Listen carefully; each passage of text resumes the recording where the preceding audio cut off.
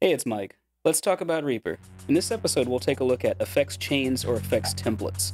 In the last episode, we looked at track templates, which allows you to quickly recall complicated track layouts. In this case, effects templates will allow you to reuse commonly used effects chains. Let's take a look. In this project, I have a track, and let's go ahead and add some effects. I'll add a compressor, and I'll just give it some arbitrary values for now. Also add an equalizer, and let's add some saturation. Now let's assume that we've got all these things set the way that we want. This can be any effects that you'd like to use. I've just thrown some on here at random just to demonstrate. But once I've got my effects configured the way that I'd like as a starting point, if you click on Effects, you'll see the option for Save Effects Chain.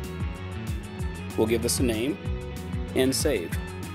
Now that we've saved our effects template, we can recall it in this project for another track or a new project. If I create a new track, I can click on the Effects button, and your normal dialog to add effects, you can close that out and then click on Effects in the Track 2 menu, and you'll see Add Effects Chain.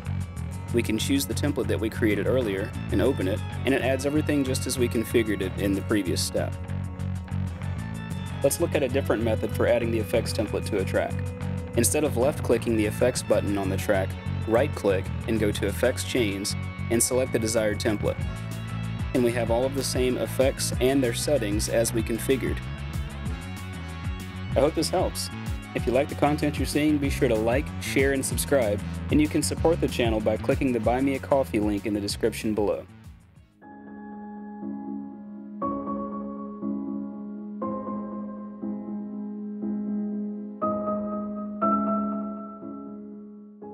Who's a good girl? Who's your good girl?